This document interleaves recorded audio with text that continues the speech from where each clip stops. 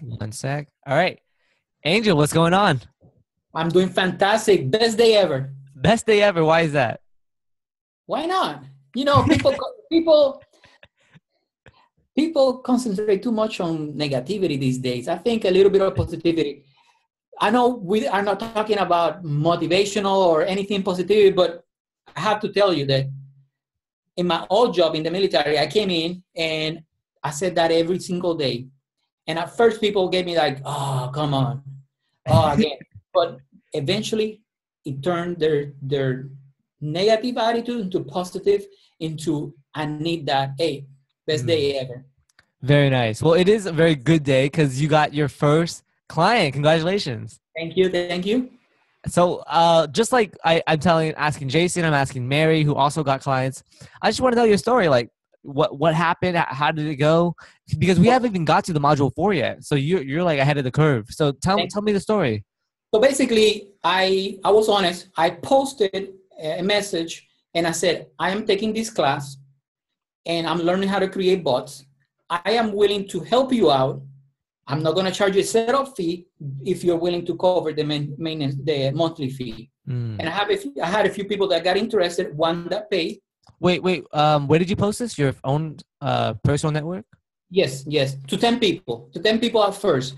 I wanted to post it to 10 people in a small message. And the reason I wanted to go that way is because I wanted to, this is going to be a full-time business or a big part of the income in the future, helping people through messenger bots, I wanted to have a proof, something that is not, I'm sending you this educational message. I'm not sending you how to create bots. I'm not sending you how to, so originally, I don't know if you remember, the first demo I did was for a apartment rental place. Mm-hmm. And it was intentional. I wanted to target two big clients, one in the hotel industry and one that rents villas. So the one that rents villas is the one that became a client. Got it.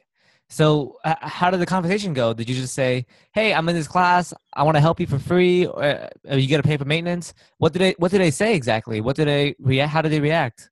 To my surprise, it was easier than what I expected. I got to pick up my kid about 11 minutes early. So I made a phone call and I said, hey, because I got a message. I said, let me make a phone call. So I called him and I said, hey, I don't know how I'm going to charge you yet per month. It depends how often you want me to update the sequence, how often you want me to update, how often you want to send broadcasts, how often you want to tweak the messages. So if you want to do once a month, it's $50 right now. That's what I'm thinking. If you want to do more, we're going to go up from there. If you want to do more frequently. He said, okay, let's do it. I'm like, okay, let me wait until, give me a couple minutes. Let me get to the house because I'm picking up my son right now. It was like that. It wasn't nothing, no salesy, no competition. You know, I was being honest with the person.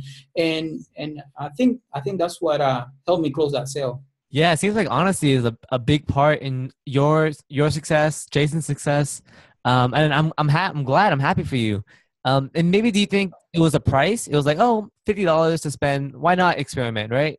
No, I think for this particular person, I think they're spending a lot of money on people managing Facebook messages. So they have 3 employees right now. Oh, wow. They rent properties and they're big in Puerto Rico. So they spend too much time qualifying the person. So the idea behind the messenger bot is to qualify the individual, get their information, their phone number, the email, and what are the dates. And then the person will come back and close the sale. So Got it. that's phase 1. I want to grow it more because I think they're missing out, but I'm happy with phase 1. And on a nutshell, once I got home, I got on, I told my kids, go ahead and eat. I'll be right back. I got on the call with him and I put it in a big legal paper, legal pad. I said, okay, this is the default message. We can't change that. This is what it's going to be. I can put it in Spanish, but it's going to say get started. And then after that, what is that you want to say? And basically I asked him a few questions, like if I was the bot. And if I ask you this and you answer that, what you wanted to say, put it on a legal pad. And that's it. I Wow. put put it on a Google Docs after that, send it to them. It was easy. One of the employees sent me frequently asked questions that we're going to be adding. Perfect. Yeah. And then we go from there. So I was very clear that, they have to monitor the feed. And because people will get funny and they're going to start writing. I can see people saying bad words or writing something. So what I want to do in this particular case is, because it's something new, it's in the Hispanic market. I don't know how it's going to be. I want to monitor it frequently. Angel, I think your mic is staticky, I think. Or is it my mic? Do you hear me okay? Perfect. Okay, can you speak again? Yes. Yes. Okay, So, now it's good. Maybe it was just like a quick sec. Go ahead.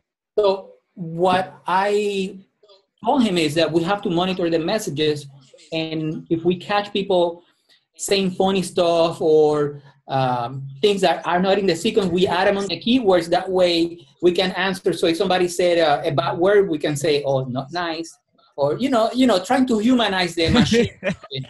Funny stuff, yeah. That's so funny. It seems like the moral here is like the low hanging fruit, or the customers who are more likely to pay, or the ones who are constantly on Facebook Messenger, replying back to these people. So that's where we should probably start, huh?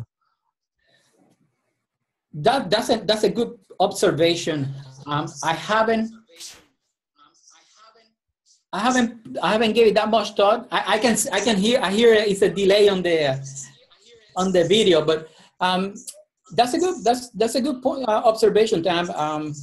And I probably will ask that question again, and see if I will try to engage with somebody. Say, hey, if you spend a lot of time on Facebook, let's talk, and maybe I present the Facebook, and maybe I share that with you later if that works. But this particular person, three employees that spend from 9 a.m. to 10 p.m. all that time on Facebook. Got it. Well, awesome. Well, congratulations again. And I'm going to end the recording and we'll start our office hours. Thank you.